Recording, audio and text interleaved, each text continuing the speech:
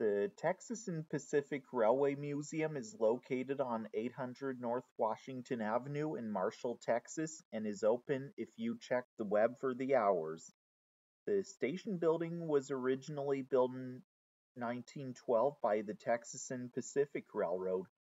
The depot is a two-brick building with a wraparound patio that has brick columns.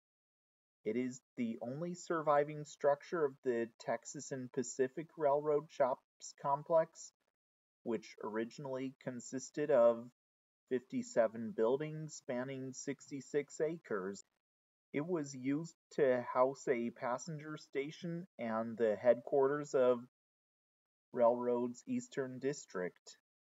The building welcomed soldiers in both World War I and World War II, and at its height housed telegraph and immigration offices. In the 1990s, the depot underwent a restoration, and today it houses the Texas and Pacific Railway Museum, a tourist center, offices, and even rental spaces in the building. Amtrak's Texas Eagle even stops at the site to let off and board ticketed passengers daily. The site reopened to passenger service in 1974 for Amtrak.